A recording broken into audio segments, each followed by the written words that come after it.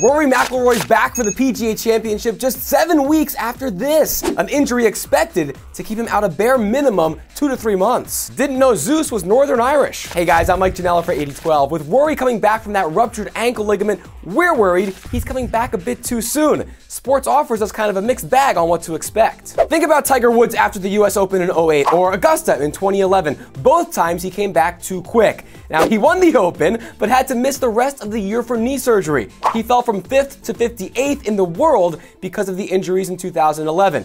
David Duval's back problems. Louis Oosthuizen's got ankle problems of his own. Pretty much all of golf is telling Rory to wait. Patience would seem key looking at other sports too. Let's start with the NBA. Amar'e played 3 games after microfracture surgery in 2005 before he had to miss the rest of the year. Kobe Bryant tore his Achilles 2 years ago. Estimated recovery time? A year.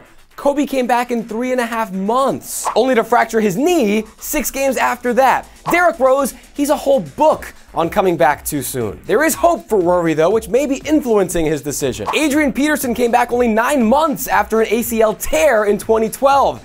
He led the NFL in rushing that season. Von Miller, same story. Less than a year from ACL surgery to starting all 16 games with 14 sacks. A year after he was suspended 6 games for trying to cheat a drug test. It reminds you, football has a bit of a reputation for enhanced healing. In baseball, guys like Matt Harvey and Steven Strasburg have both come back on the early sides of Tommy John recovery and are doing just fine. Remember though, even fast TJ recovery is still a year at best. So we know you're itching to get back out there, Rory, but maybe stick to the 19th hole a few more weeks. We'll catch you later on 80Twelve. Thanks for watching 80Twelve. We'd love to hear more from you. So subscribe to our channel, like our videos, and leave a comment.